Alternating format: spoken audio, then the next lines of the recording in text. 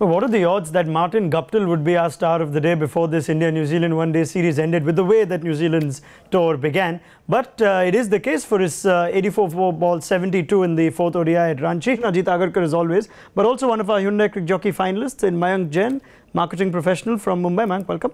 Thank you. And I'll get to you in a minute, but Ajit, big innings from Martin Guptill that we saw in the 4th ODI. I mean, considering what the series has been for him, really big innings because he went on and cashed in. It was never going to be a 300-320 pitch. So you needed to get, I mean, New Zealand still fell short maybe by 20 runs from the start that they got.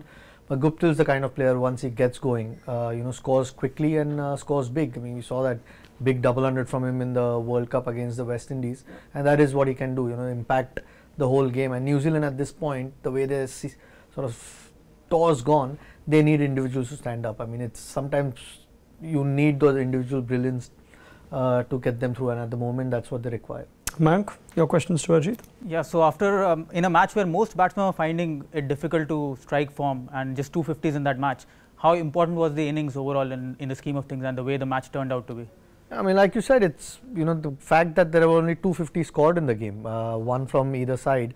And at the start, of course, New Zealand got the better of the pitch conditions. But once they got that start, especially Guptill, he made sure that he got to that 72, where, a lot of times, the previous game he got a good start, got 27, but threw it away. And this time he made sure that once you have an opener, carry on till about 20-25 overs, sets a nice base. And even though New Zealand lost their way a little bit, that base helped them get to that 260, where their bowlers have been really good in this series, where they could defend it. So really important innings and a really good one. He played the spin a lot better than he has throughout the tour, and it showed the value of that innings at the end of the game.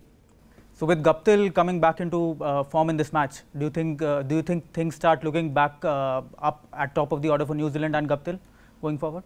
Well, they'd be hoping, because they've invested a lot of faith in him, and he is, he's got, especially in one-day cricket, some big scores for New Zealand. So they'd be hoping that this is start of something good. It's come a little bit late in the series, but series is tied at 2-2, and if you want one of your senior batsmen to get some runs, this is probably the game. And Latham's been pretty good with him opening the innings. So if they can get them off to another start in the 5th ODI, things will obviously look good. But for all the faith that they've invested in him, they've not dropped him for a single game in this series in spite of his bad scores. He's probably started to repay some of that. Is that why you persist with someone like Guptill? Almost like their Virender Sehwag?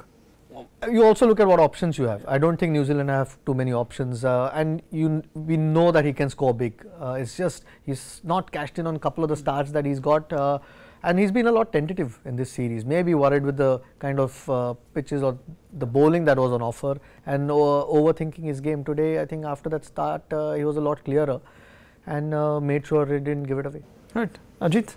Yes, ma'am. So do you think, I mean, he was looking very comfortable when the pacers were there, but he just slowed down a tad when the spinners came on. Do you think that could be a point that...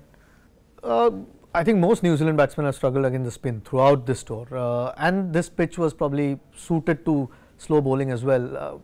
Look, Mishra and Akshar Patel bowled really well. But like I said before, he made sure that New Zealand didn't lose too many wickets up front, which helped them to get to that 260.